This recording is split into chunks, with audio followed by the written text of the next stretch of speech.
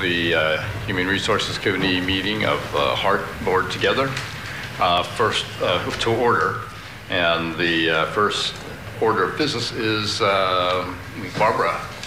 You're here to give public testimony. Please do. I'll get it, Gordon. I got it. Good morning. I reserved the right to testify to afterwards, but there's only really one thing on the agenda, which is the Executive Director's annual performance evaluation. I just want to Barbara Armentrout, I'm a commissioner on the Rate Commission, but I'm speaking as an individual. I just want to say, since Anthony's been at the helm, it's finally working the way it should be, I think, behind the scenes. So I wanted to put in my support for him, and I'm glad that we got him as our CEO. And that's about it right now. The rest is up to you. Thank you. Thank you, Barbara. And I believe you said Anthony, but I think you meant Andrew or Andy. Andrew, right? I'm sorry. Yeah. Thank you. Just too early in the morning. No coffee yet. I understand. Okay. All right. Thank you, Barbara. Next item on the agenda is approval of the minutes from the February 22nd meeting, 2018 meeting of the Human Resources Committee. So everybody had a chance to review them. Yes. Move to accept. Second. All in favor? Aye. Aye. Aye. Any opposed? Hearing none. Motion passes. Thank you. As Barbara noted, alluded to, we have this morning on our agenda review evaluation of the CEO, Executive Director's performance, and the board may enter into executive session pursuant to Hawaii Revised Statute Section 92-4 and subsection 92-5A2 to consider the hire, evaluation, dismissal, or discipline of an officer or employee, or of charges brought against the officer or employee whose consideration of matters affecting privacy will be involved, and subsection 92-5A4 to consult with its attorneys on questions and issues on a matter pertaining to the board's powers, duties, privileges, immunities, and liabilities. As such, since this involves evaluation, I would entertain a motion to go into executive session. So moved. Second. All in favor? Aye. Any opposed? Hearing none, we'll be moving to executive session. Thank you.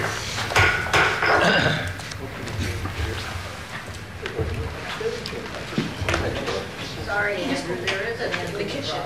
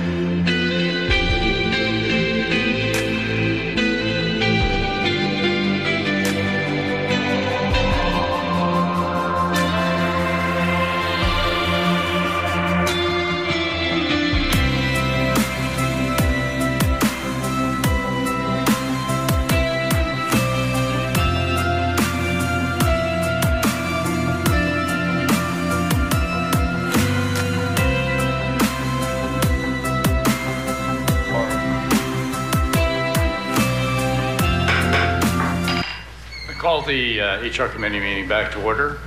The committee met in executive session. We discussed process, timetable, and successfully accomplished full, fair discussion of that. And having completed our business, no other items being on the agenda, I would entertain a motion to... Chair, continuation. I'm sorry, part of what we decided, we need to continue the meeting until October 31st at 10:30. Also, for the record, Chair, meeting will be held here. meeting will be held here as it is today. Gee, am I missing anything else? Gee, somebody else. I would also note that I was negligent in not clearing for the record that there was a misprint in terms of the date of this meeting. It was initially put out as being Thursday, October 19th, and I hope that didn't throw anybody off when obviously it's Friday, October 19th. And with that said, I think I've covered everything. And if so, I would entertain a motion to adjourn. Rather to continue the meeting until October 31st. Second. All in favor? Aye. Aye. Any opposed? That, thank you. We are continued.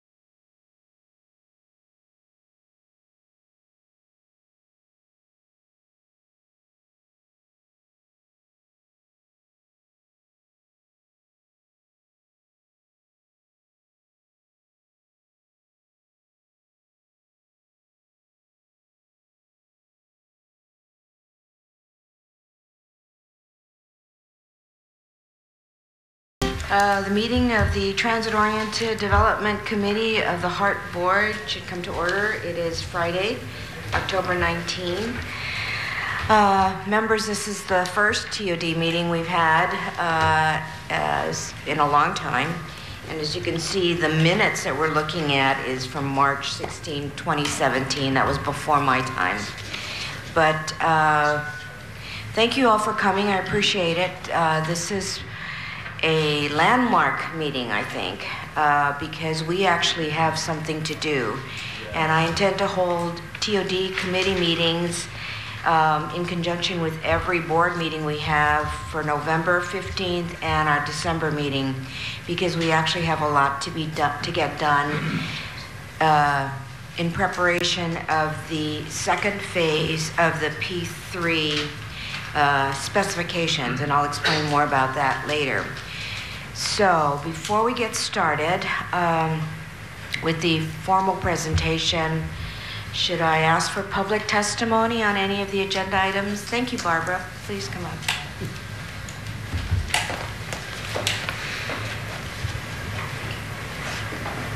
I got it. Thanks. Barbara Armentrout, I'm a commissioner on the Rate Commission, but I'm speaking as an individual. I just want to testify right now because I have a 10:15 handy van, and so I'll have to leave early. But I do have I do have the handouts. I just wanted to say that I just want to wish anybody going to Railvolution this next week that you'll learn a lot. I went last year on a scholarship, and I'm going to try to go again next year because it's in Vancouver. So there's a lot to learn, TOD there. It's everything. You're mixed in with the whole United States, so it's very interesting. And I know Ember Shin went last year. We were there together, so you'll learn a lot. In fact, the first time you're going, it's like the next time we'll know how to really do everything. But the first time you're walking around, where do I go, what do I do? But it's very, very interesting. Okay, Thank you. I just hope that you're sending the right people going, because you got the 44 million, so now people are really looking to where you're spending the money. Anybody else want to testify before we get started? Okay, seeing no one. I want to thank Harrison Rue and Ryan. Who's last? Tim. Tam, thank you. My brain just went on a stalled here. For putting this presentation together on short notice. I know they worked really hard to meet my demanding time frames. We met a couple of times in preparation to sort everything out, and I really appreciate their efforts. I also appreciate Andy's efforts. Oh, sorry. Okay. I also appreciate Andy's efforts because he's been very supportive of TOD, and I'm told that I have to approve the minutes first. So okay. So moved. Second. Okay, was anyone in attendance at this meeting? Terry was. Okay, you're the only one actually who can vote on this. I mean, you can all, oh, John, okay, great, okay. All in favor? Aye. Opposed? Okay. Okay. We have on speakerphone the Ernst & Young folks. Harrison and Ryan are going to be giving an overview of the Ernst & Young study on TOD, which was separately commissioned by the city in conjunction with E&Y's analysis of the P3. We've also added other things for the discussion today. So who's on the phone? We may need Adam to. Christian. Anybody else?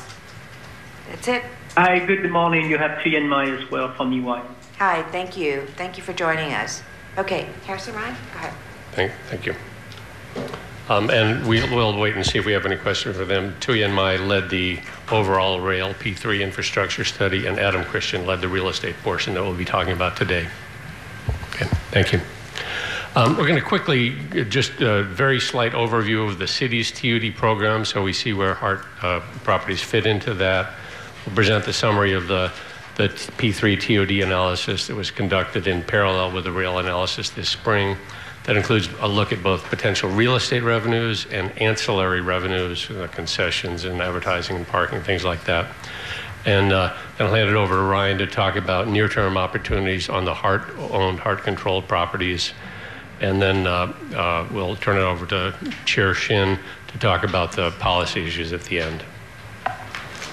Honolulu's TOD program is fairly mature under leadership of Acting Director and Committee Member Sokugawa. They've been working on the TOD plans and policies for about 11 years now. Yeah, I think Kathy just said forever. It's been more than a decade and a lot of community involvement. But it's pretty mature. It's focused on high-density mixed-use development near the rail stations, a lot of TOD planning and community outreach, countless meetings in every one of the rail areas with the public, with developers, businesses. We're working on rezoning the lands around each station with added height and density available.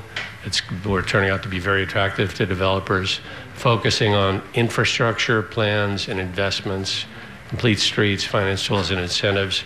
Focus on building a few catalytic projects, coordinating with the mayor's affordable housing strategy and investments.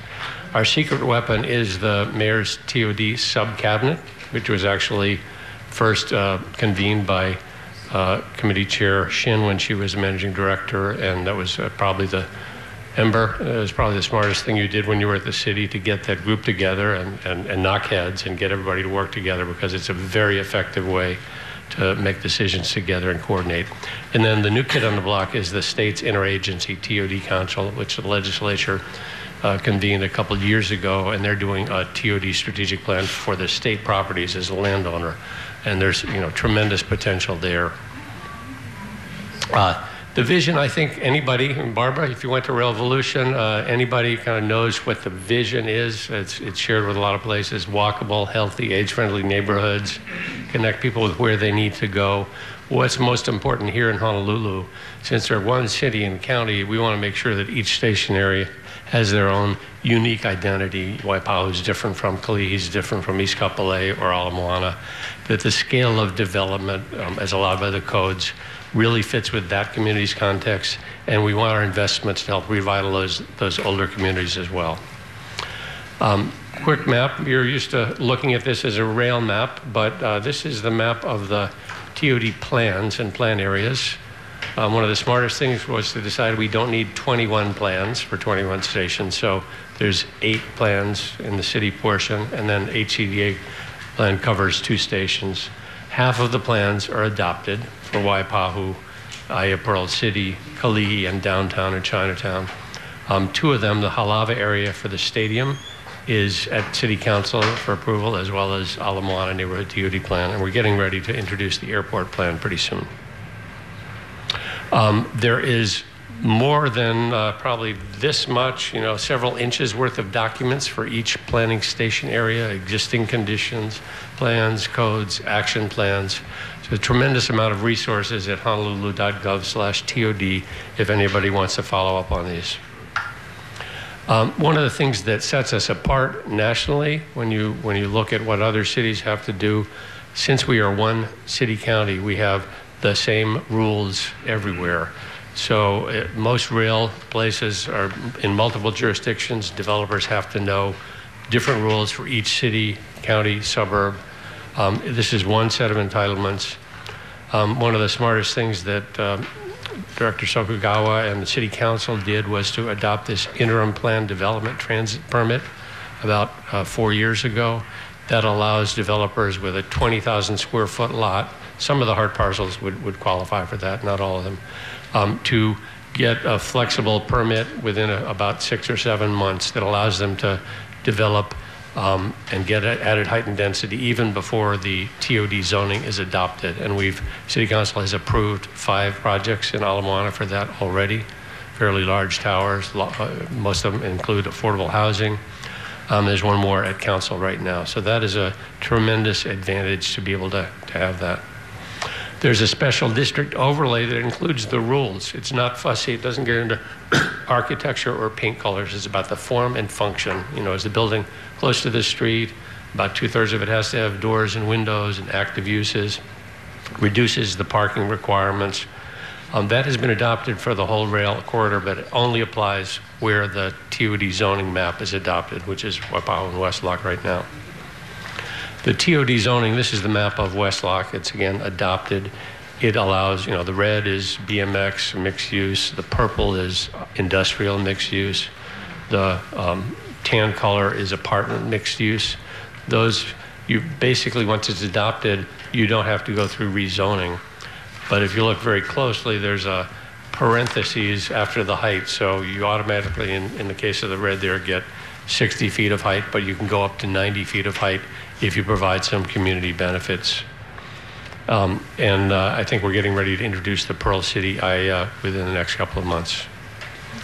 We did an assessment of essentially the relatively easy to develop properties in each area, and there's roughly 50,000 units of fairly easy to develop. It's either vacant land, parking lots, a small non-historic building, or places that are not high value. So there's tremendous development potential. There's actually significantly more development potential than that once the market has used up some of this. This is just a glance of what Evalay development would look like. And you can see it's mostly centered around the main road corridors, around the rail stations. We've also looked at the TOD infrastructure needs along the entire corridor. Andy, we were talking the other day, this $1.5 billion in planned TOD infrastructure investments does not even include the hundreds of millions of dollars that you're spending to repair and improve the infrastructure as part of the guideway construction. So there's probably significantly more than that. About 2/3 of this money is kind of programmed in long-term city investments, but we need additional money to complete the rest of these. So particularly in Evalay Kapalama area, we're working on a finance district. We're working closely with the state and their consultant to look at that together. So that's all we're going to say about the city's existing TOD program. It's pretty mature, focused, and ready to help developers deliver projects, which would include working with HART on any TOD on your properties. So I'm going to just quickly summarize the TOD revenue analysis. Ernst & Young worked with their sub-HRA advisors to develop a real estate revenue analysis and a separate ancillary revenue analysis. I'm going to give you the highlights of each one. We did this working closely, the city working closely with HART when they were exploring the P3 industry analysis. And Andy has brought to you, and you're moving forward with the rail side of that. We really wanted to see, going back starting in January, if the P3 infrastructure industry would be interested in bundling in the real estate development with the infrastructure RFP. Quick answer to that question was largely no. When we went with them on Industry Day, it was a little too complicated, and the risk for TOD is different than the risk for infrastructure. But you'll see in this analysis, we looked at, if we went all in, would it be attractive enough to major developers to package it all together, and would that help deliver real quicker and contribute to operating costs? So we're separating out the analysis moving forward is, does it make sense? How much revenue could we generate for rail operating? And we'll talk in that framework. So we looked at what are the likely near-term sites for TOD along the rail line, both ones that were purchased by HART and controlled by HART, and other ones that the city owns as well. What's the potential value of near-term TOD opportunities on those properties? What's the long-term total value of those looking out 40 or 50 years? What's the potential value of the ancillary revenue? I'll break down exactly what that is on an upcoming slide. And then what's the best implementation approach from a procurement perspective? Do we want to, we already said we don't want to bundle it with the infrastructure P3, but do we want to take those sites collectively, HART and city, and bundle them into a master plan contract or leased individually? And, Chair Shin will talk about that at the end. Harrison, this Yeah. the E&Y looked at the entire, all the stations, the entire guideway, right? That's correct. Not just the city center area. That's correct. Yeah. Okay, so their analysis on the potential revenue sources for O&M is looking at the entire package, right? That's correct. Okay. Yeah. And we even included a couple of sites that are not in TOD zoning. They're in Kaka'ako, for instance. So we looked at literally, and you see that there's a list of, I've got some numbers coming up, but we looked at stuff that we don't even really think necessarily policy-wise that we should develop yet, but we wanted to attract developers, we wanted to put in every scrap that could potentially be considered. Okay. Of those TOD sites, it's a little hard to read this, but of the TOD sites with medium to high potential, that was about 6 of them. In terms of near term, and I'll come to the calendar in a minute, it's about 11 acres. 3 of those were HART owned, 3 of them city owned. Technically, they're all city owned, but some of them are HART controlled, purchased for the rail system. The ones with lower long-term potential, there was a total of 340 acres. Of those, 20 acres HART and 320 acres city. I want to highlight this. This included some city properties that are outside of TOD area, particularly a couple of the larger ones. Some that we really think, as part of the affordable housing strategy, should be dedicated to affordable housing, but we wanted to see what it would look like if they contributed to rail operations.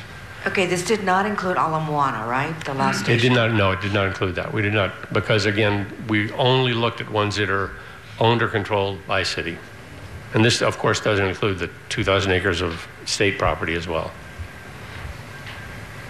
So just picking 5 of those to go into a little more detail. There's a piece, if you look at the map on the bottom, right next to the station in West Lock. A piece in Pearl Ridge right around the station, roughly the size of 2 Chinatown-sized blocks that we acquired primarily for a place for the bus to turn around, but also looking at development of that parcel. In the Civic Center, we looked at it's a site that is essentially the fire department headquarters, but this would be only developing the parking lot area of that, not the headquarters. It's close to the town. We looked at, and that's one that we don't think is really ripe because it has issues with the fire department. We literally looked at every scrap that's developable. And in Kaka'ako, this is not at a station, it's along Waimanu Street where the curve goes between Waimanu and Kona. And so this is adjacent to the guideway, and this is a pretty developable site. And Ryan will talk more details about each of these. We looked in those near-term ones, what it might take realistically to get them going. Pearl Ridge is the soonest one. We're getting ready to go out with RFP for that next year. You can see some of these take a little while to develop and the coordination. You don't really want to build a tower next to the guideway until the guideway is doing construction, but you might want to have that foundations going in at the same time. So it's a little bit of a feasibility look at when we might be getting the revenue. And then this is really just looking at the ground lease revenue potential. These numbers are generated for each site, in the main report if you want to dig into it. But in terms of overall potential, and roughly looking at a 40-year period, if you look at the graphs, you can see that there's a little bit of a lift when rail goes into there's not much revenue in the first 5 years when the first half of the rail is running, and then it jumps up a little bit. And this is where EY and HRA's analysis looked at probably not going to see huge development on many of these properties until rail has been running for about 10 years for market assumption. So there's a little bit of a lift, and then it really starts taking off about 10 years after the rail is completed. So significantly more development. In the colors, the yellow is from the smaller HART parcels. The green is the city. There's 2 dotted lines, that were like the low point and then the higher point. So this is the midpoint. Over roughly a 20-year period, it'd be total $280 million of lease revenue off of all of those properties. And that would be roughly 22% at the max there, 22% of the operating and maintenance revenue. needed. But that, that projection does not take into consideration the mayor's policy about prioritizing affordable housing. That's correct. On city or even HART acquired land Yeah. as a use. And for catalytic purposes, the affordable housing could be that they would give the ground lease of $1 or something, or some minimal amount to a potential developer who would be able to develop the property. That's Is that correct. right? Yeah. Okay. And since we were just doing the analysis, that's a policy decision to be Okay, made. so the ground lease revenue in this projection is based upon what, best use for the property? Yeah, Okay. yeah. So, and again, they went through for each property, and some of that best use assumptions were, some of them are only in a rental market, and for city, we didn't really look at condo sales on most of it, it's a rental. They did some analysis of roughly how much retail and commercial that they could see in there, and you get a little higher, ground lease for the retail commercial. It also grows over time. That's one of the other reasons you see this developing. So it'd be a safe assumption to say it'd be more like, if we took out the ones that are, city dedicated to mostly affordable housing, you might be more looking at that lower dotted line. But we didn't do a site-by-site analysis. Again, that's a policy decision to be made. We just wanted to look at the value of, if it was all in, is there enough to attract, a master developer? The ancillary revenue that I mentioned, we looked at, and again, there are no policy decisions about this. If you look at the top left, one of the first things is a train wrap. We're not proposing to do those at all, but we wanted to have the consultants tell us how much might be generated off some of these. Digital displays in the stations, posters within the stations, in-train posters and displays, potential for sponsorship, transit. When you go to Revolution, you'll find some lines have done an extension to hospitals, and they call that the health line, and they get some money every year from the hospitals. The other concessions, things like storefronts or ATMs, kiosks, both within and outside the stations, vending machines. And then things like right-of-way leasing for, conduits in the guideway, for the parking at the station. So they totaled up all of that potential. I want to be careful on this. With the real estate revenue, they looked at specific sites and assumptions for each site. The ancillary revenue was just sort of looking at what the industry averages are from other systems, so there's not quite as much level of detail in this, and then they kind of took a mid-ground of what other folks have done. So this is lower total volumes, but if you did max out the advertising and sponsors, this might be, naming the train after an airline or a university, something. We don't have a major football team, but something that brought in sponsor, you'd see, the higher yellow. So a total of 141 million potential over, that 20-year period. You can see it grows over time as you get more riders, as you get more eyeballs, if you get more people buying coffee in the stations. Could be as much as 6% of revenue, of operating costs, at the end of 40 years.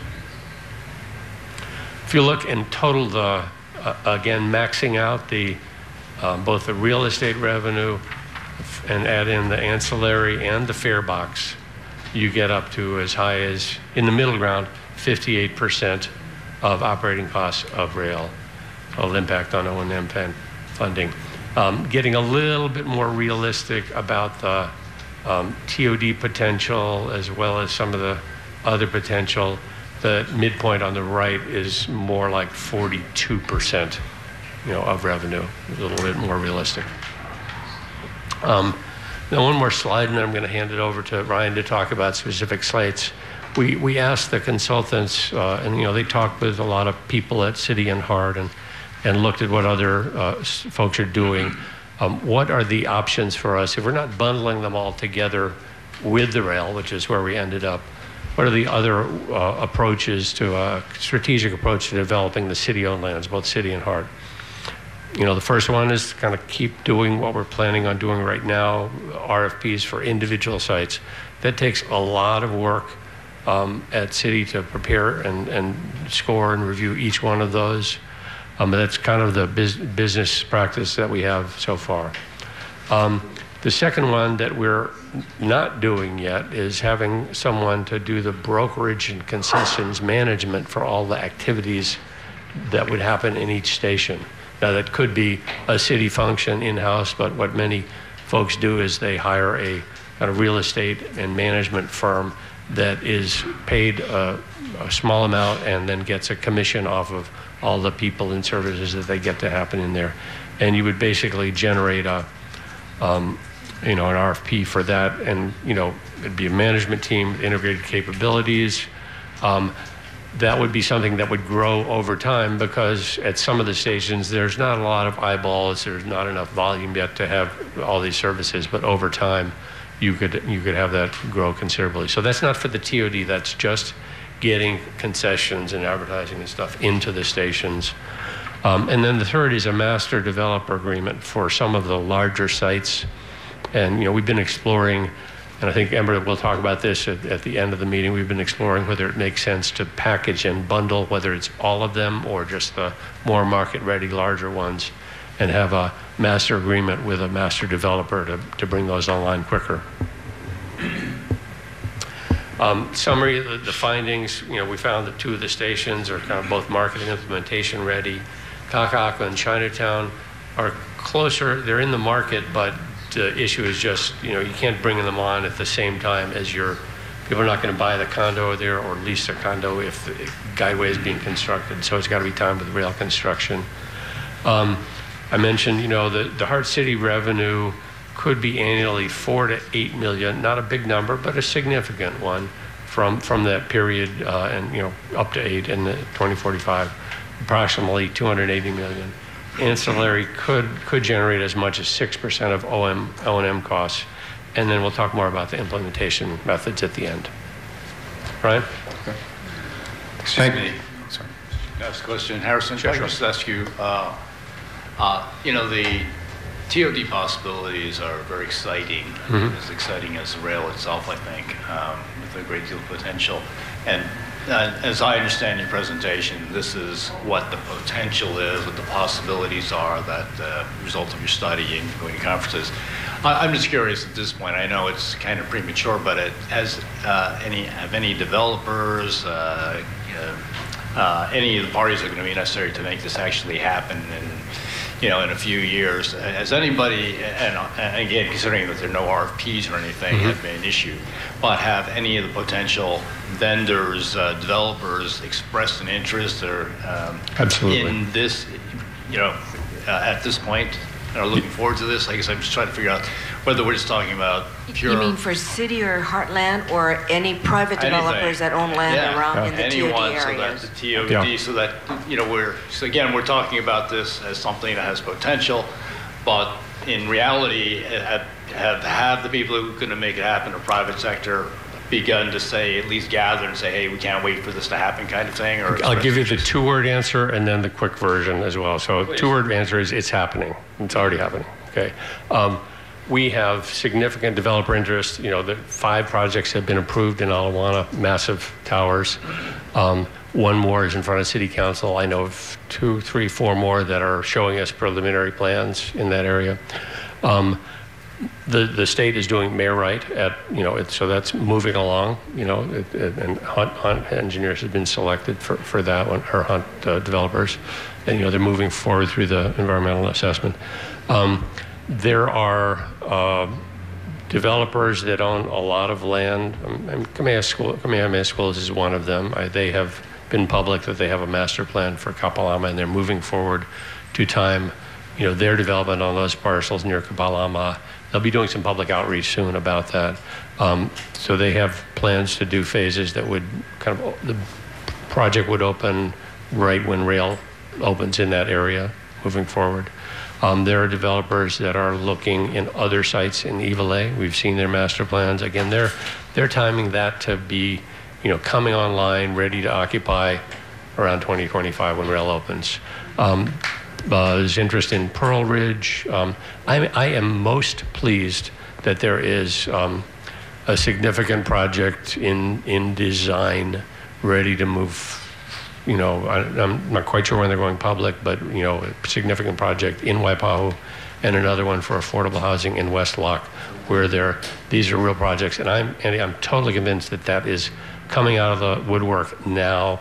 Even though we say that's a tough market, it's coming out only because rail is completed and they're seeing the stations happen. If there is interest by the committee members, we can schedule something really specific about the opportunities in the private sector. This presentation was focusing on HART or city property, because that's the one that we have to make a decision on very quickly. But there's certainly a lot of activity, and we can bring a presentation to the board, to the committee, about all the other activities that are going on throughout the station alignment. But I have to say that the one thing which I think this committee needs to make a decision on fairly quickly in terms of our TOD policy, and that is what we're lacking. This is Ember's version of what we're lacking.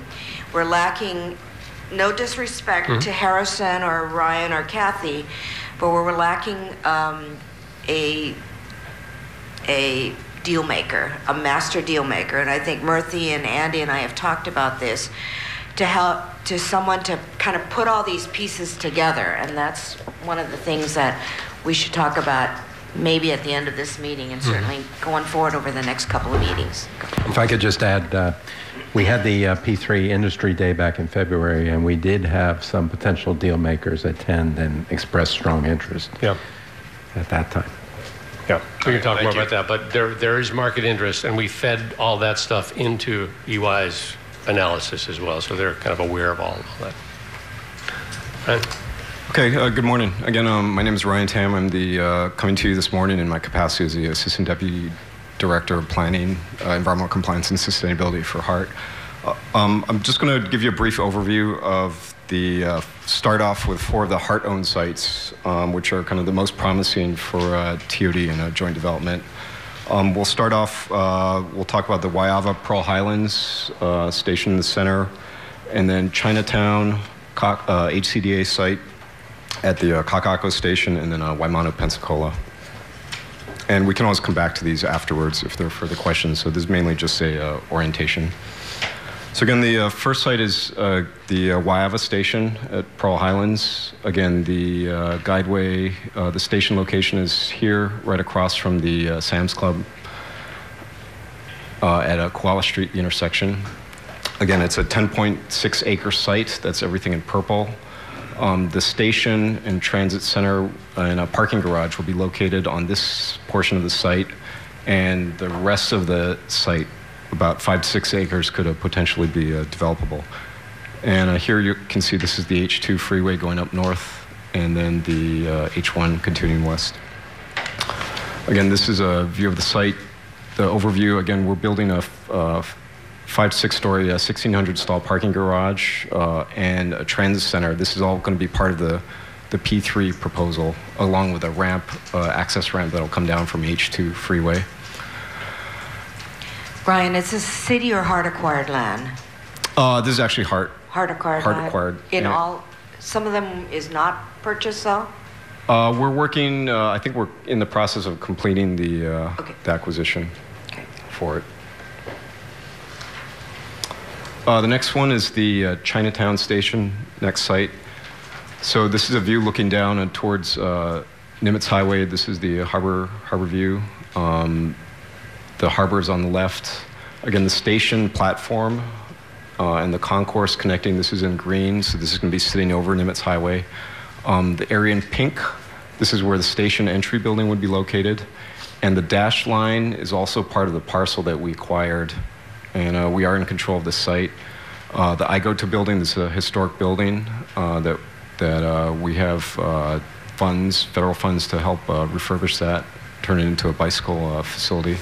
And then the Hola Market, that's another historic building that's also potential. Again, there have been ideas in the past to maybe integrate that into the station as a retail.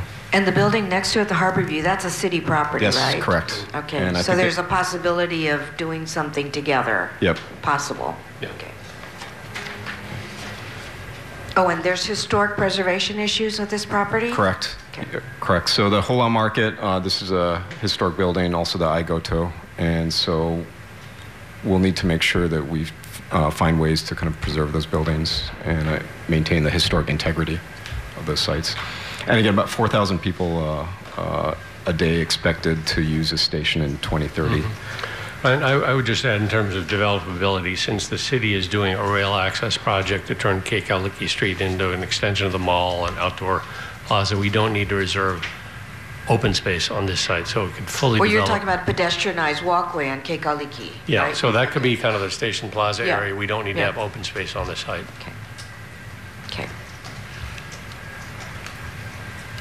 And there's a view of the parcel and the station entry. Next one is the Kakako station. So again, this is under HCDA authority. We have a small site, about 0.86 acres. Again, this is where the guideway comes down from Halikuila Street, Sports Authority, the former Sports Authority site, Ross's, and then it cuts over to Queen Street.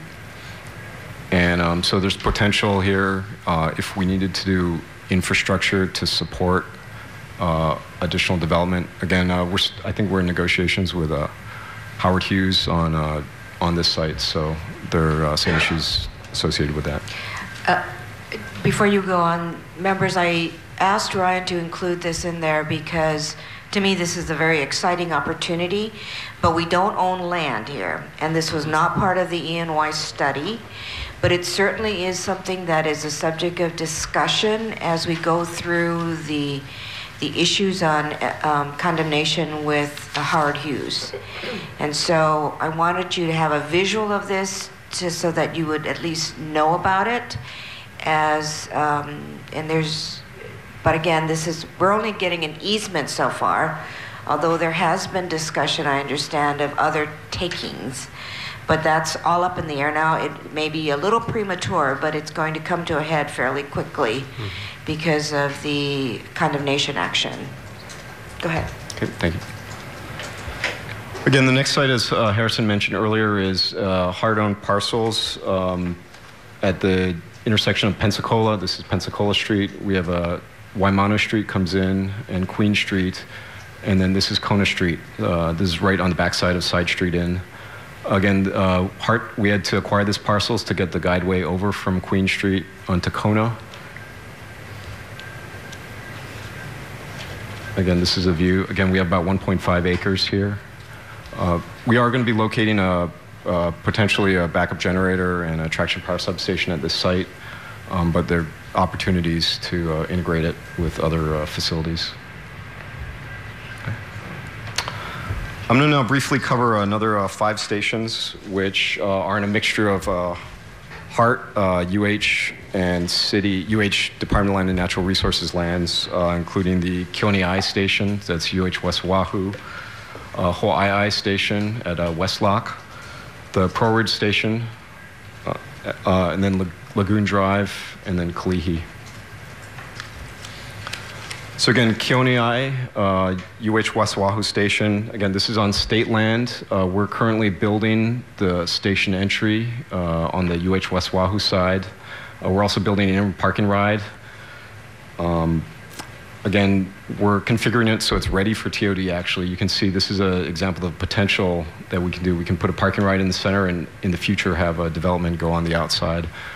We're also we're working with Department of Land and Natural Resources and DR Horton on a permanent parking ride facility, 1,000 spaces on the Cocoa Head side of the station, the Makai entry, and this would open up in 2025. So again, the current configuration that we're looking at is putting a parking ride in the middle and leaving space for development on the outside. And that's something that DR Horton has been really interested in to make sure that the entrance to this community is very welcoming and urban. Again, HART does not own land at these sites, so the Department of Land and Natural Resources kind of will retain ownership and the development rights of it. But it's an example of the potential type of integration. The next station, Westlock, Hawaii, where the station is very well under construction, very well advanced. There's a potential, we have a kiss and ride lot that we can use for pickup and drop-offs. There's potential to develop over that portion of the station. And again, this is going to be the gateway. This is Farrington Highway. This is Leoku Street. Don Quixote is right across the street. And this is going to be the primary gateway to Eva Beach and Fort Weaver Road. So we're looking at maybe 6,000 riders a day boarding the rail at this location. So it's going to be a big hub and a lot of potential. I'll turn this over to Harrison to talk about the Pearl Ridge, the Kala'au site. Sure. DTS determined that they needed literally a place for the buses to turn around because there's a lot of bus activity already in the area, but it needs to go both directions and go Makamakai. And so we acquired this for two purposes. One, for the bus station. And Director Verstaki's team is working on an interim bus station just for the interim opening. And then we're preparing to put this project out for an RFP for development. It could be as many as 300 units of housing. Since it's right next to the Pearl Harbor Historic Trail, we think this is, and 5 of the stations are either next to or within 3 blocks of the Pearl Harbor Historic Trail. So that's going to be a big thing to take the train out and ride along Pearl Harbor, and a lot of activity. Our zoning will require people who are developing to face the trail and have activity. We've talked with the private property owners on both sides. They're kind of very interested in following the city's lead. So, go ahead.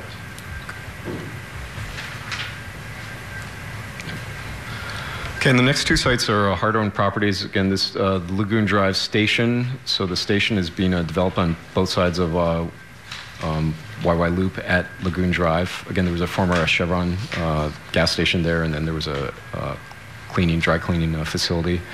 One of the potential right down the street at the end of YY Loop, right where the guideway crosses into Kehi Lagoon Beach Park, there's opportunity to develop that site. You can see a rendering of buildings on either side of the guideway.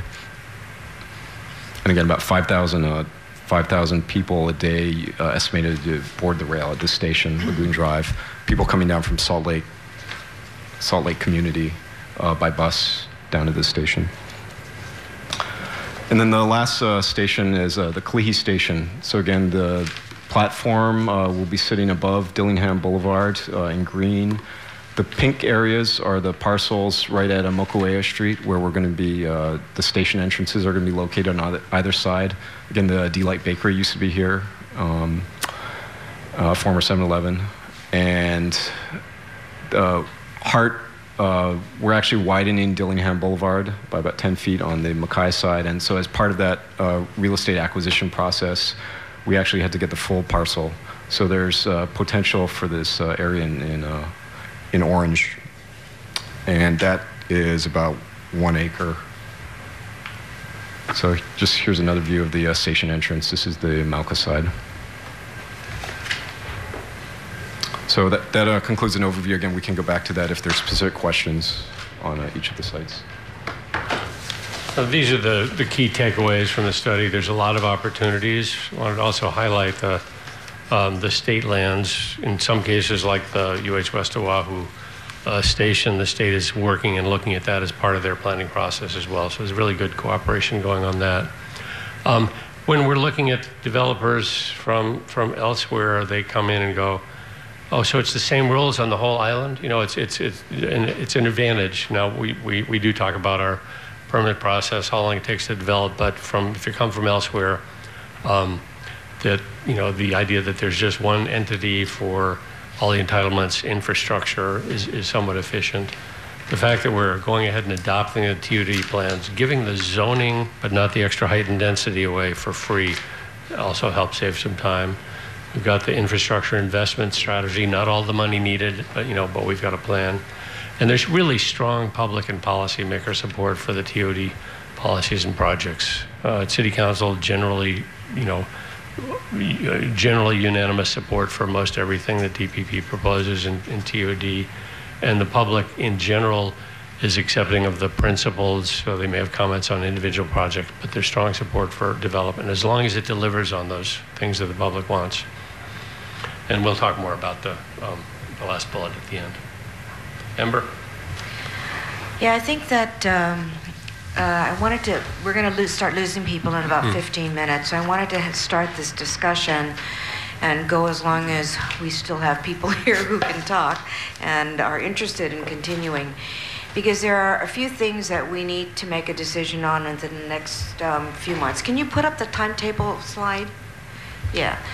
This is the goal that I'm asking our committee and our board to take it, and that is by this December, we need to identify what stations, if any, to include as options in the city center P3 RFP for purposes of determining whether or not the station should be modified in any way.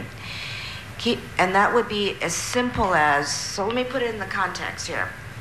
When rail started, we started with rail only, no TOD. We built our stations, all of the first, how many stations have we designed already? 11?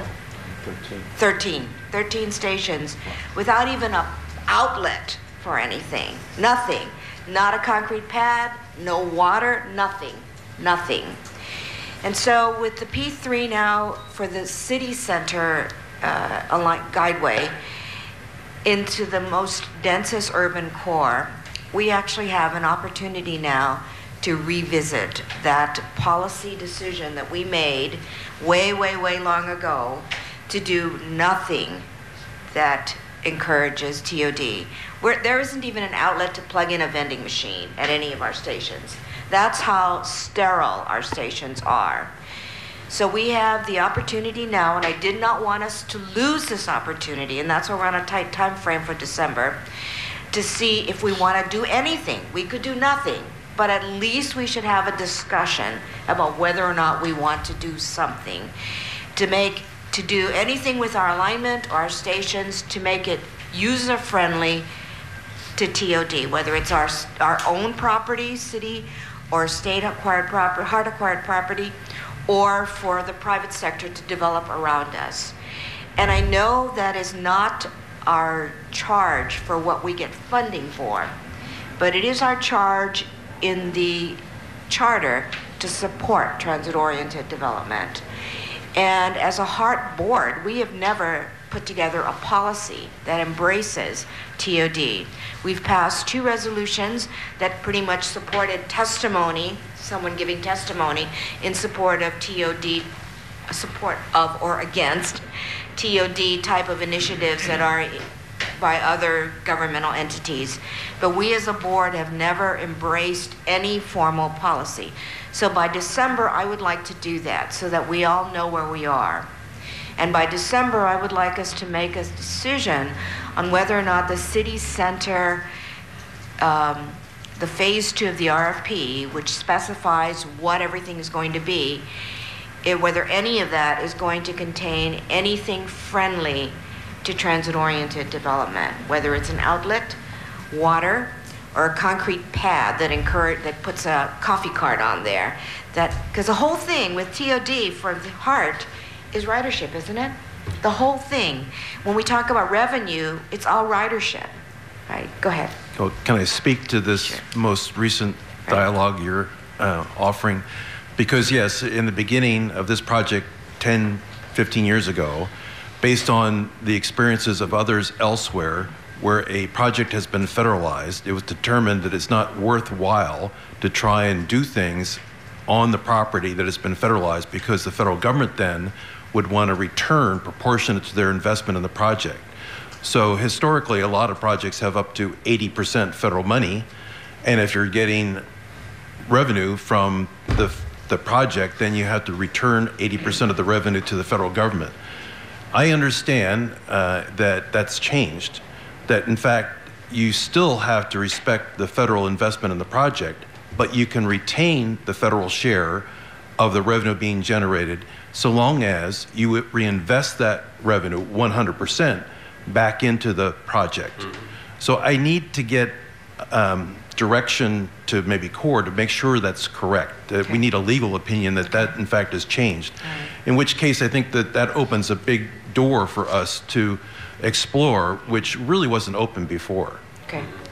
The other thing, thank you, and that's a really good point, because the other thing that we need to decide before December, and that is the O&M part of it. We listened to a lot of slides and presentation, and you should see the Ernst & Young documents. It's 137 slides. We whittled it down for you in about 30, but if you want the whole presentation from Ernst & Young, it has a really long, very detailed analysis of revenue for O&M, and part of what we need to decide here is whether or not any of the stations will be friendly to activities that encourage revenue for O&M.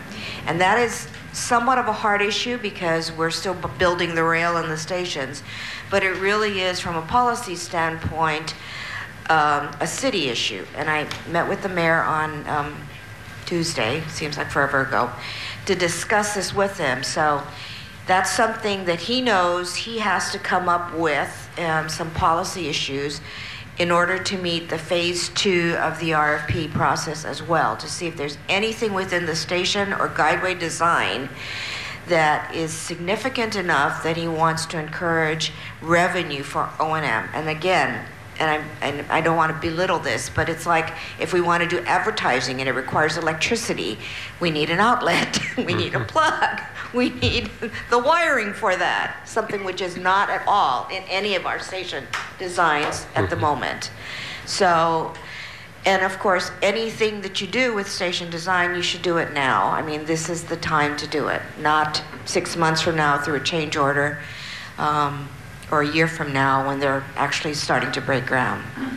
So that's the short end of things in terms of our pipeline, December. And then I have April 2019 as a longer term issue.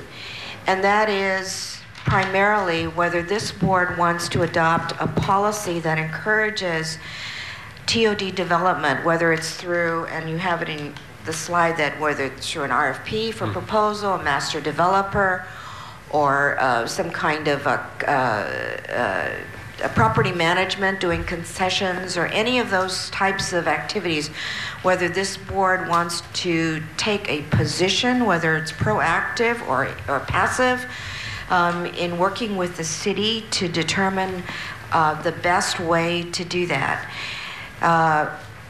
I do not want us to lose the opportunity. Thank you, John Henry. I do not want us to lose the opportunity to make a decision in this. We have HART acquired property. We have Waimanu and Westlock, which are shovel ready, prime for a developer to come in there or someone to come in and try to figure out what to do with those areas. For the Waimanu area, we need to do that now, because as we go into the city center, we have an opportunity to do whatever we need to do to the city center alignment or the guideway or whatever to facilitate at that type of development. For Westlock, that that ship has sailed a little bit, but it's still something that we want to do. So those are two shovel-ready areas. The third shovel-ready area is Chinatown, because we already acquired the property. We've had lots of discussion, lots of analysis about the potential for that property, and it's one of the most exciting things that we can do is the Chinatown area, because that is part of the city's Chinatown development project, and it's totally in alignment with all the revitalization efforts that we're doing in the River Street area. And so again, the time is now to think of what we want to do with it, and getting people on board to look at that, and whether again this board wants to do proactive, inactive, or passive encouragement of this type of a project. And then we have two others that are not quite before you. Well, the one that I asked Ryan to put the slide on, and that's the Kaka'ako station with the Howard Hughes. But the other one is the Ala Moana station, with the city's acquisition of the entire Wadamo property and our station going through there. Again, that's an incredible opportunity in the hottest real estate area in town in terms of development, for us to make a decision as to whether or not we want to, how that station is going to be friendly to any kind of development in the Ala Moana, or if we're going to do nothing, active, proactive, nothing. But those are some of the issues I think that we would like to look at for purposes of an April deadline for discussion, to see if we can get guidance, give guidance to the city. The mayor is very on board with all the exciting developments that we can do in TOD. He's primarily interested in getting the rail built, obviously. That's his primary focus. But he understands and is very encouraging of this. And of course, April, the deadline for April is because, as you know, we are into budget. And so any of this stuff costs money. And since HART is now partially funded, our administrative costs are partially funded by the city. If there's anything that's going to be in HART's budget or the city's budget, that's why we have December and April dates to coincide with the budget process as well. So we can look at that. So that's my mini speech, and you have 5 minutes to tell me what you think before you leave, John Henry.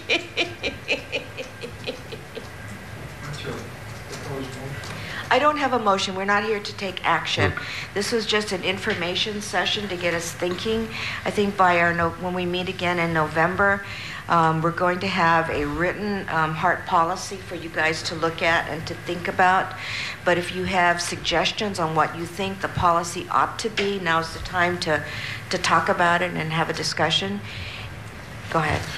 I'm fully supportive of looking at all the TOD possibilities. I think that if we're going to look at programmatic things like parking, we need to make sure that we understand who else is involved in setting parking policy. So the Rate Commission, I believe Corporate Counsel has already provided the Rate Commission with some legal opinion as to what their role is in terms of multimodal systems and what's DTS's responsibilities when it comes to parking. So I think we should make sure that we're dovetailing to making sure that we're not duplicating or conflicting with anybody else's responsibilities in that regard. Also, on page 20, there's an accumulation of all these revenue possibilities. And I think it's important to recognize that people are very sensitive to pricing in their travel. And so when you introduce parking at the outlying stations, in addition to the fare revenue, one offsets the other. What happens is you lose ridership when you have a parking cost, usually in a ratio of, for every 10% increase in that trip cost, be it the fare for the system or the parking cost, you lose about 3% of your ridership. So we need to make sure that these things aren't additive, that in fact there is some other aspects to the parking possibilities other than just the pure revenue side of it. Plus, there's also at each of these locations, in terms of access modes, very sophisticated and complicated interfacing with Uber, Lyft, tour buses, and the list goes on and on. I don't want to go through it all. But we also have to take that into consideration. So I just want to make sure this committee, when it develops its scope of work for what it's going to do, makes sure that it focuses on what is most appropriate for the HART board. If I could just supplement what Wes said, I'm very interested in, as Annie knows, what the impact on all of this, parking, rideability, all of that, with the autonomous vehicle technology. I just read that Phoenix is launching their trial system. I forget which company it is, but they've got millions of miles of experience with these trials. So now they're actually rolling out a pilot project. And so I know there's some doubters, but I'm not one of them. I think autonomous vehicles are inevitable. And so that's going to be a disruptive technology to what happens with, mass transit. I personally think that it's going to help our ridership because that first mile, last mile, then people won't have to necessarily rely on a bus system or anything. You know, with Uber and Lyft and all these ride-hailing companies investing billions, literally, in autonomous vehicle technology, I think that's going to be a big additive to our ridership. The other question I had is... yes? Board Member Lee, I think Ryan Tam can respond to the autonomous vehicle. Yeah, and I want to say, you know, we've been working very closely with the city and then the Ulupona Initiative on looking at the potential for how autonomous vehicles will affect the project and kind of the potential for opportunities in our P3 project. And so we actually brought a consultant on board to study this aspect, and they're going to be wrapping up the report. They were here last month to talk to us. So. We do mention it to every single developer that we talk with, both in the amount of parking they're going to need as well as the configuration of that first floor, more for future drop-offs. There's not going to be enough curb space. We looked at it in that, you know, that DLNR, the UH West Oahu, that garage there as well.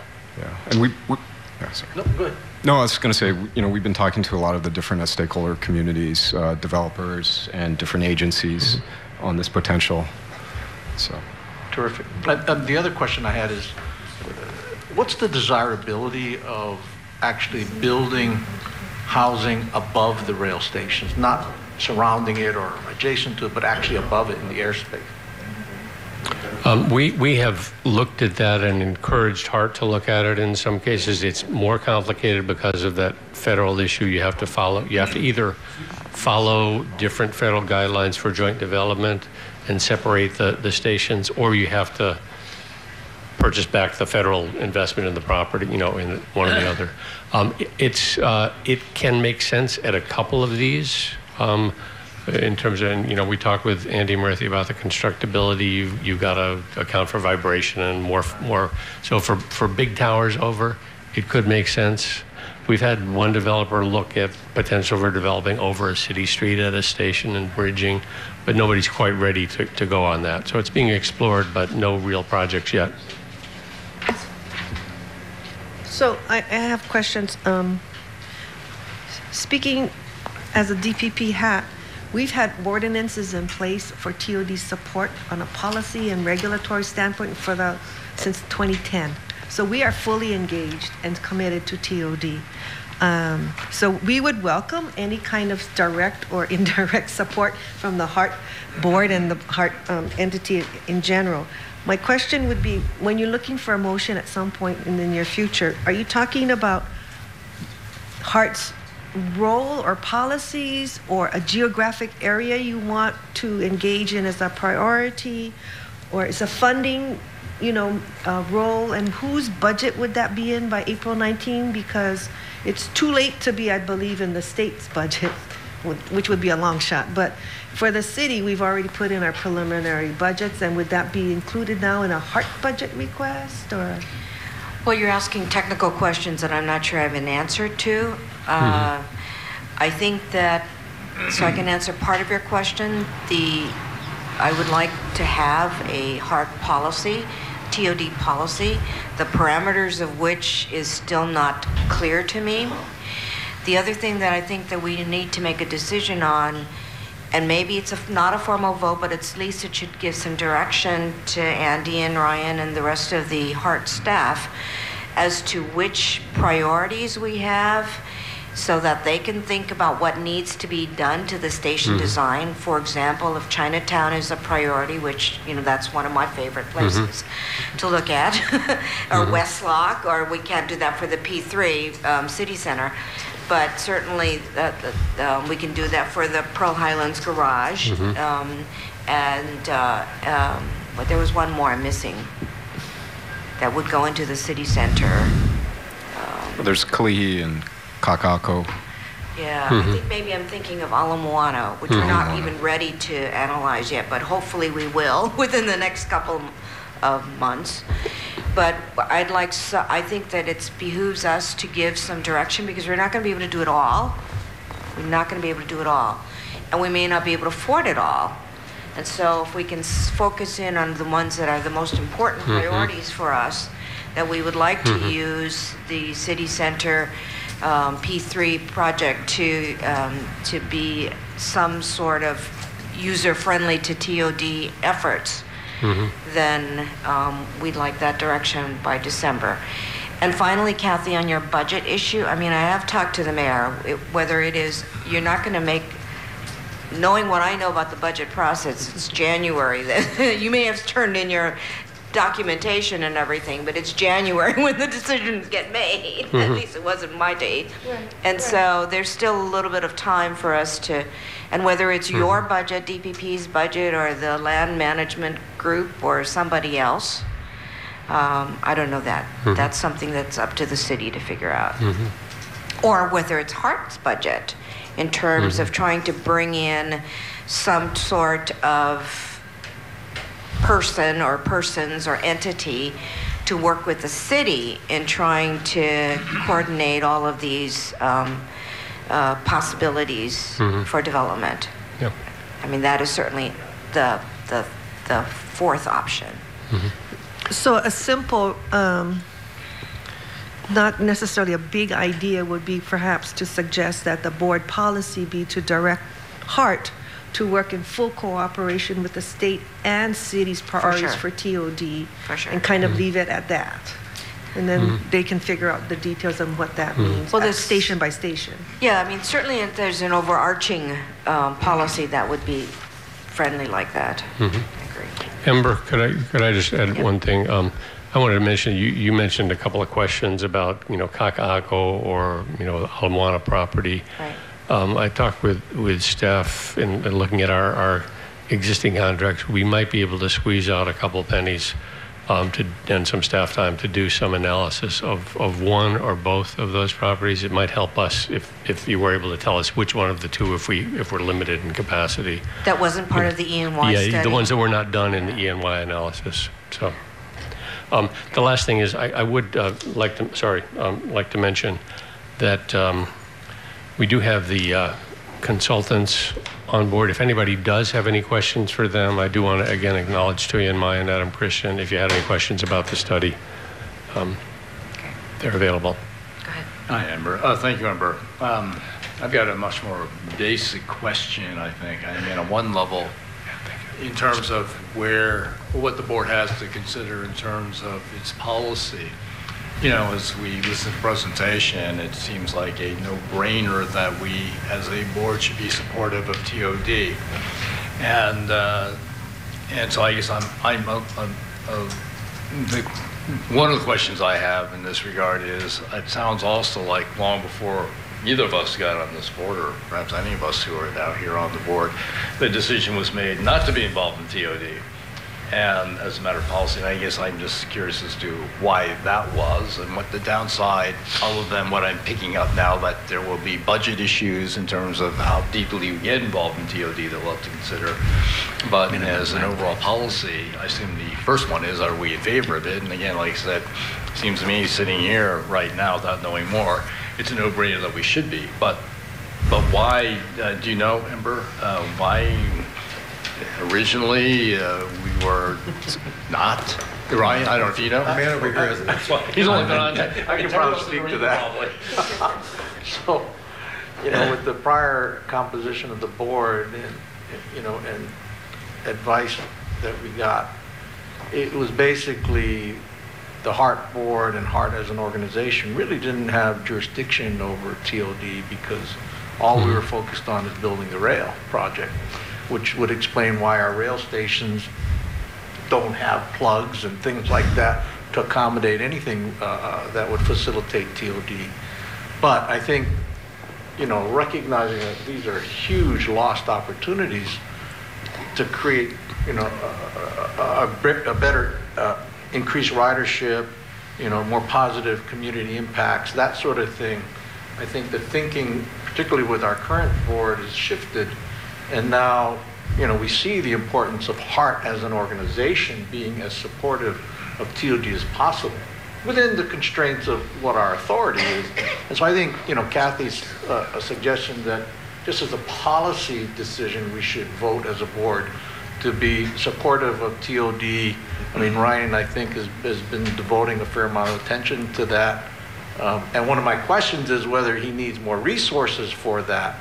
So if we adopt that as the policy, then we need to make sure we provide the necessary resources to support the city and state's efforts to promote TOD. And you know, it has to be a collaborative, synergistic effort in order for it to succeed. If I could offer from slightly outside view, taking us back to even before I started 5 years ago, there was a good reason. Looking back, it might have been short-sighted, but a good reason that the city council before there was HART directed the rail planners to buy the absolute minimum land around each station because of concern about impact on the landowners and community. That was a wise decision at the time, but unlike a lot of other places, HART does not own or control enough land at the station to do development in most areas. So that was a policy decision long before HART existed. And then because of the concerns about building rail on time and on budget, the designers and engineers have been directed to just focus on delivering the system. So folks like Ryan in planning and work closely with us in TOD. There's conceptually strong alliance. Ember, you went along on the, we did walking audits of all stations with HART and all city agencies 5 years ago. And so for the connectivity to TOD, DTS has hired a coordinator that works closely with HART about where to have the connectivity. HART is doing improved crosswalks at a lot of the stations, and so a lot of the connectivity to connect to the surrounding neighborhoods is working well with DTS and HART together, the drop-offs, things like that, and so that part is moving really well. It's really this function of, do we spend a little extra money, and from where does that money come to improve the stations, and do we do more development-ready stuff in a few remaining stations? But just let me finish my one thought, Ryan, sorry. Yeah. And Harrison, and both of you bring up the really one of the really important points in terms of lost opportunity, and that's the acquisition. I mean, the policy of HART was to acquire the absolute minimum to build the guideway and the station, without regard to the opportunities that could have happened by a larger acquisition. Now, granted, we couldn't afford to buy it, and we still can't afford to buy it, but that's not the point, because I think that the policy that HART as a board can make, and that's to have our people who are looking at acquisition to look at it from a bigger picture.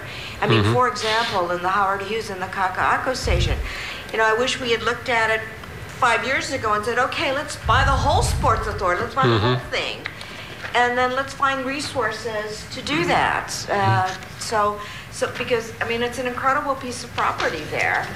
Just like the discussion that the mayor is having with the Ala Moana station, let's not just acquire just for this. Let's think about a bigger picture and the opportunities that are available wherever the money has to come from for something else. Yeah. And I think that's a policy issue that we still can make as a board, because we still have some acquisition. I mean, even the Servco warehouse, I mean, that's an alternative in the Civic Center station, right? Yep. I mean, that's a huge opportunity there. I drive by that warehouse all the time. It's empty. They've moved out already.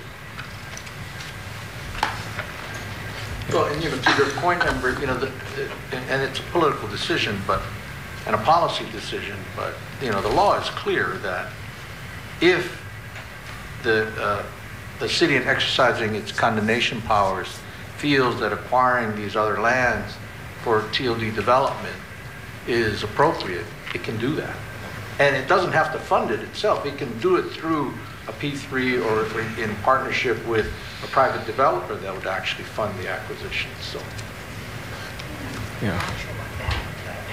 No, the law is clear. There's a Supreme Court case that said it couldn't benefit private enterprise.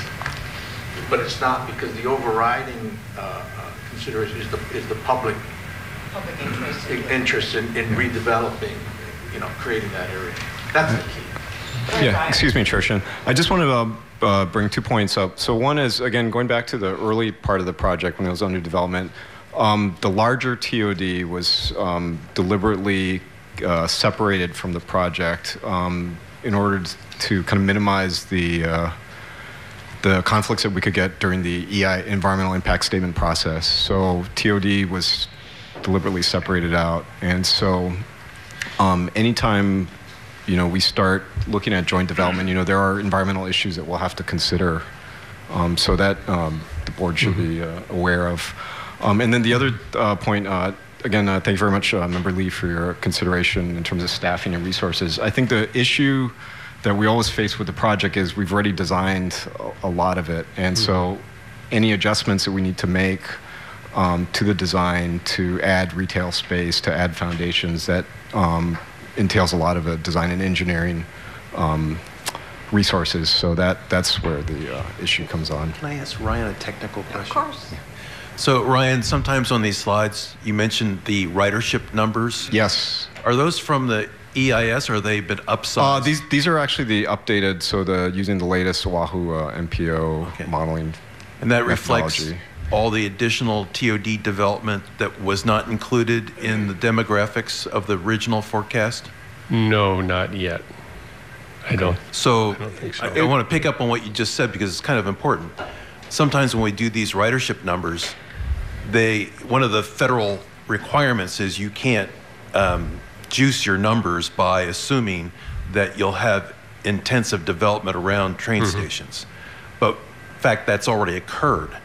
So when we were doing the original ridership forecasts, they were based on population and employment projections, which then you go through a process to get to your transit ridership that were really lower than what we're experiencing, what we'll have at these TOD locations in particular.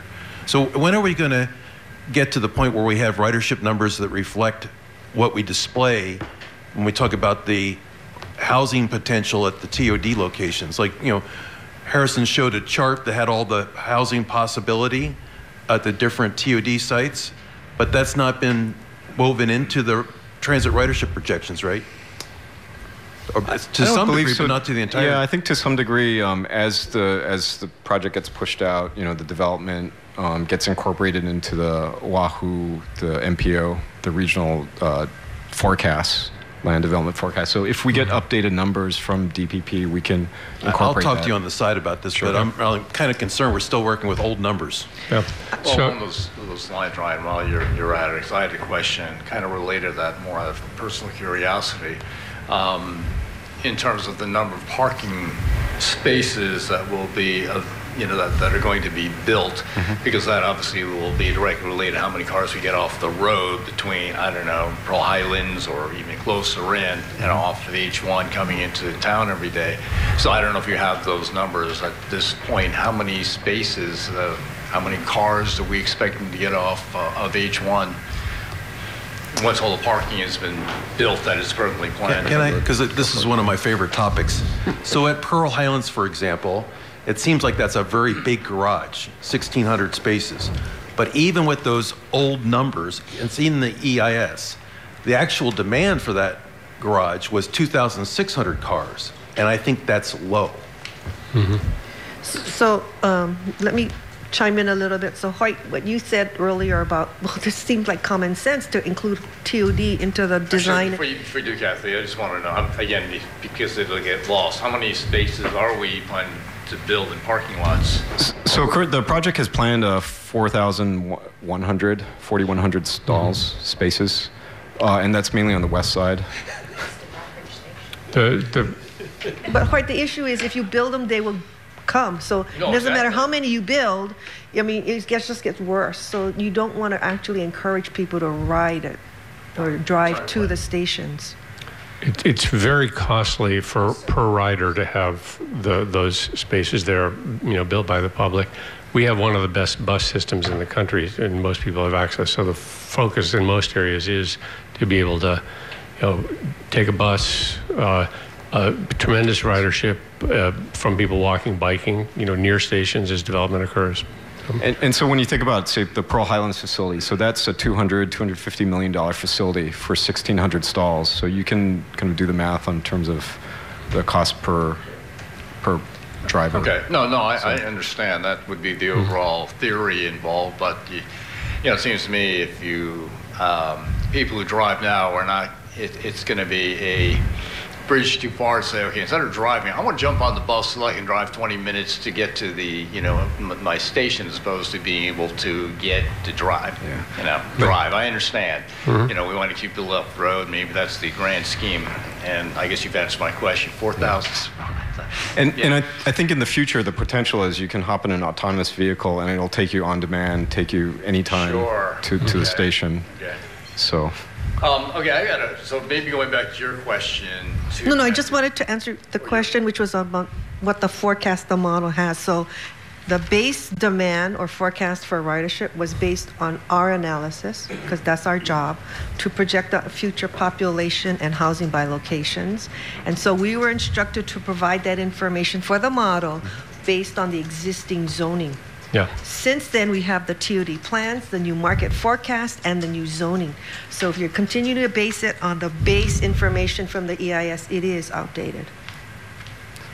I would also add that, so for the formal analysis required by the federal analysis, you have to use that adopted zoning. And we also worked with BRP, hired Calthorpe Associates to do what we call scenario analysis.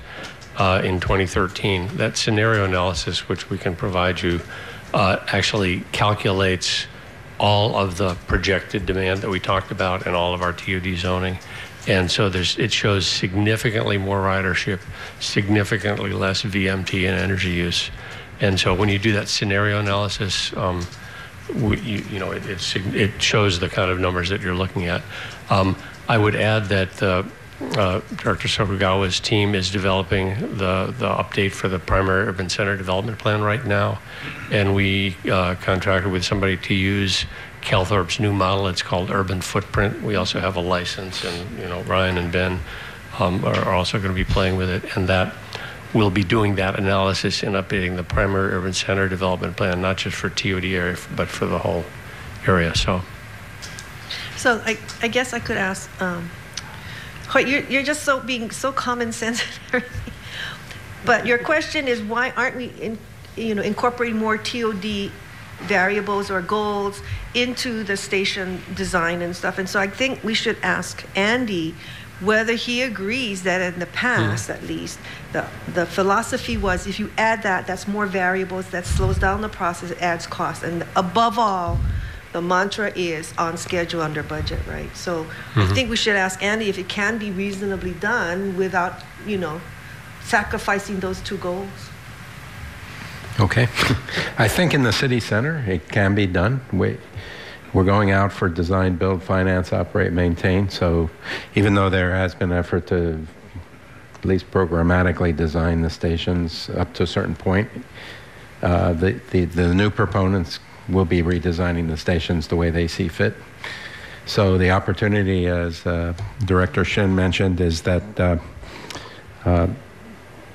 there's an opportunity to incorporate, let's say, additional square footage for retail, as an example. Maybe a clever station design where they can leave unfinished space for future development, those kind of things. But as Harrison mentioned, presumably there's an additional cost for that, and we'll have to figure out how we can incorporate that in the RFP, what the policy is for that, and who's going to pay. But I think the opportunity, at least for the 8 stations, is definitely there, and I don't really see it having a schedule impact. Yeah. If I just last word on parking, by the way, is that in my experience from watching what happens at BART at their many parking stations, and especially once TOD gets developed, is that a lot of those spaces are not accessible by commuters because people shopping, they're going to use those spaces up too. So there's be a premium. But that being said, actually going back to my basic question, which is, what are we hoping to accomplish by December? I mean, on one level, I gather it's going to be that as a board, we now support, to the extent legally permissible, the idea of working with the city and anyone else, developer, whomever, to support the development of TOD. I mean, that's sort of what I'm gathering. That'd be the basic things. It sounds like we aren't there yet. But after that, then what? It sounds like we open up this whole. Well, okay. We open up the whole, you have Pandora's box as to different issues that come out as who's paying for what, how we get involved, redesign, this, that, and the other thing. And so I'm just trying to get an idea of being on this committee and wondering how to allot my time and what to expect going forward. What are we going to be doing after that? Okay, so Andy, in one of our prep meetings, I asked you to come up with some recommendations. So is it possible for you and your staff to come up with recommendations by our November 15th meeting? I know there's so much going on with the recovery plan and all of that stuff. I understand that. So maybe that's not feasible. Maybe we have to set a special TOD meeting as opposed to being co-joined with the HART board meeting. But come up with recommendations for what stations you think might be amenable to any type of design issues or recommendations within the city center that would be for the board to look at and consider for purposes of phase 2 of the P3 RFP? Yes, I think so, because as you mentioned, we really should have it completed by December, so. Right. So let's do that. Okay. So you guys talk about it and give me a recommendation on when you think you could have that for us, given all the demands on your time. And then we'll figure out when we can set the next meeting for that discussion. And on my part, working with you and staff, I want to put together a policy for us to consider. But members, is there anything else in terms of facts or information that you think you need on this area as we move forward? I know that you have a wish list to get more information about what's going on. That probably won't happen before December, but maybe in the next in early 2019 we could do that. Is there anything else that you need, members? Any information that we can work on to help guide us in this? No? I don't need information necessarily. Everybody can always use more information, but can I offer a suggestion to see whether what I'm anticipating as what they're going to present to us would be like? So, cutting to the chase, you could offer a provision in the RFP, in the P3 that says, assuming you have a ceiling, right, where the bids cannot be over what we're willing to spend. So there's no deal if you're going to spend more money. So you would say, we would like you to provide opportunities for revenue generating, like the ones in the slide, concessions, naming, whatever, to the point where they would enhance the revenue generating and TOD support, understanding the ceiling on the limit, and then how that money would be then distributed. They're going to provide an empty shell, but then are they going to say, I want some of the revenue because of the operating 30 years, but I'm going to expect 10% off the top? I mean, how does that, in terms of, how would that be in the RFP? You're going to offer them this ability to have TOD elements in the station design, but you're going to have to talk about what the cost is and then who reaps the benefit of that revenue, what their share Well, is. as Harrison was discussing during the presentation, we received the feedback from industry and essentially made the decision to separate the infrastructure from the real estate component. So I prefer in the DBFOM RFP not to start letting the real estate creep back in. However, I think the infrastructure folks can be charged with coming up with innovative ideas to create the space. So for example, unfinished retail space within the stations. How can they potentially incorporate that within the footprint of the station? Or potentially leave that as an option for future TOD. Same thing at Pearl Highlands. If they're building the garage in the transit center, what accommodations could they make for future TOD to come in? Potential to build a high-rise over a station. How can we incorporate the foundations and the footings in our RFP so that the city can tender or somebody else can tender a development at a later date? Those kind of hooks, if you will, into the infrastructure part, I think is something that we've been thinking about, but we can we can put some definition around that. In some of the stations, you might find that if they get a creative retail person, they say, if we move this door and tweak this stairway here, we can create 1,500 square feet of retail space here in existing For shell. free almost, or just provide whatever it plumbing is, and wiring. yeah. So I'm understanding that you're not thinking that they would actually run the retail space. They're just going to provide for it, and someone else is going to come in later. But then how would they know? How would we know whether that's marketable or that's the maximum mark? That 1,500 square feet is in the right place. If you just tweaked it, it would have been a whole lot better. But they don't care because they're not going to, enjoy the profits of that space. So we're going to be left with an unusable space in the worst case scenario.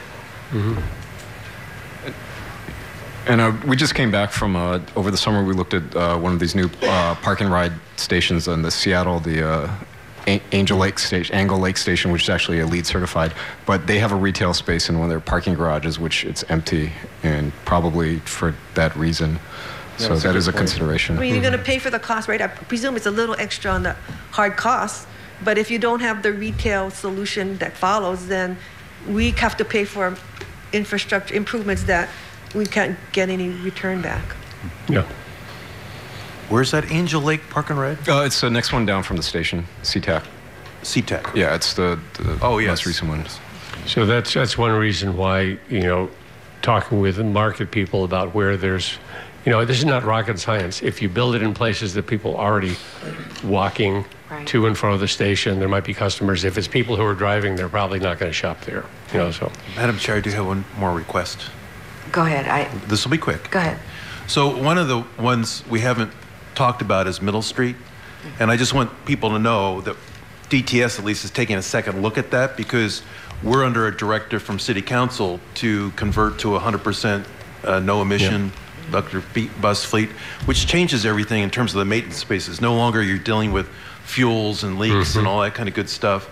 And there are places where they have provided for continuation of the bus maintenance facility, but developing the rights over it. Yep. So we're going to take another look at that, and we can do that independently, but you should include that when your PowerPoint.